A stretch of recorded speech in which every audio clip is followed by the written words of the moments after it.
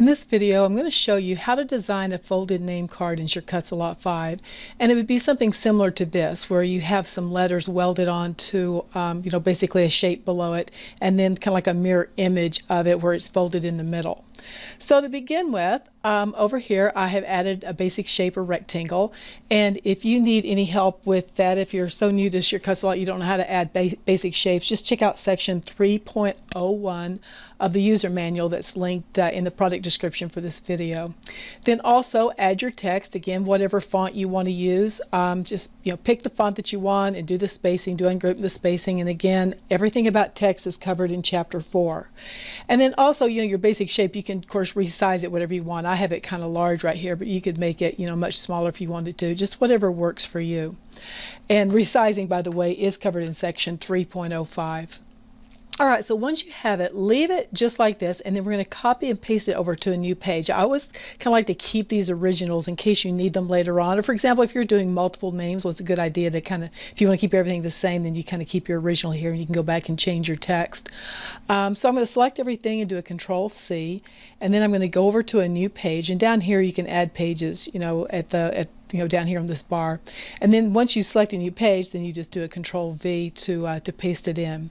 So now that I have the letters, and so the next step is to make sure they're overlapping the top of the rectangle by just a little bit. So something just like that. And temporarily I will turn off the fill so you can kind of see it maybe a little bit better, see the overlap between the letters and the rectangle. Then you select all and go to Path Union. Now then, this is where I feel like the method I have is very much quicker than some of the other methods I've seen, because there's a feature in SCAL called the Symmetrical Mirror, and that is just, this is a perfect application to use Symmetrical Mirror. So with the shape selected, I go to Effects, Symmetrical Mirror, and this window opens. Now then, for this type of symmetrical mirror, I want it to be mirrored right across here at the very top. So from this mirror menu, I'm going to change it to bottom to top. And then what you see here is you see the kind of like a black box, and you can drag this box larger or smaller.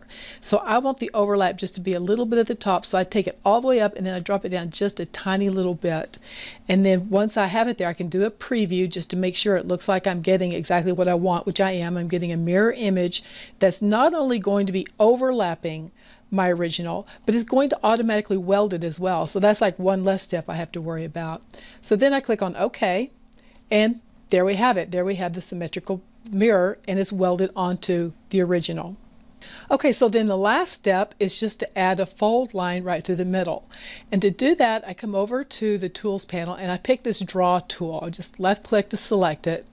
And then sometimes it can get a little squirrely if you try to do it in the middle, because see how it tries to bring up all the other nodes. So instead, I'm just going to go just a little ways above my project, or I could have come down here, or even what, I think I can do it right here on the outside too. I'll just do it over the outside. Just don't get too close to to the project right here. I'm going to go just a little bit to the outside, and you don't have to worry about perfect centering yet, because I'm going to show you another little trick to get it centered.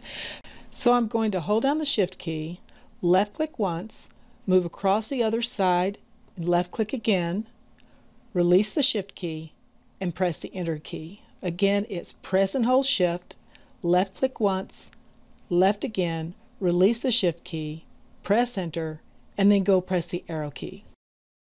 Now I work with a SCAL5, and so with the SCAL5 cutter, I prefer to leave my fold line solid because of the fact I have a scoring tool that will score them. But if you want dash line cutting, then you would select this line and come over here to well, let me pop it out. It's the Fill and Stroke panel. And if you make this larger, you can come down to Line Style, and you see it's right now it's like a solid line, and you can just change that to the dash line of your choice, and then that changes it to dashed. All right, but again, I prefer solid, so I'm going to go back to a solid line. Okay, and then close that. And now then, to get these perfectly centered, I'm going to select it. Now you'll notice when I try to marquee select all of it, because it's a symmetrical mirror, it only selects like this bottom part for whatever reason. But that's okay, because it's still going to center everything perfectly. I'm just going to, again, I make sure I get it all selected. And then let me pop out the Position and Size panel. And with the Position size panel. I've got it selected to page, that's fine. And then I'm going to just align and align, and that makes sure everything is all aligned. And you'll see now that my fold line goes right through the middle. And so basically that's all I need. I can go ahead and cut that part out.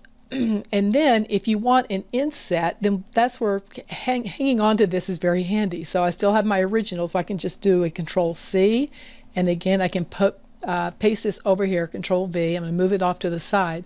And now then I can basically I can do an offset of this, but I'm going to make it slightly smaller because I want to be able to kind of see the outside here. In fact, let me come over and show my original and turn back on fill. You'll see that I cut the entire thing in white, and then the lettering I did in black, and it's just slightly smaller than the original, and same thing for the red, just slightly smaller than the original. So the way I did that, now there's several ways you can use the shadow layer function. I'm going to show you another way you can do it. With the lettering selected, I go to Path, Offset Path.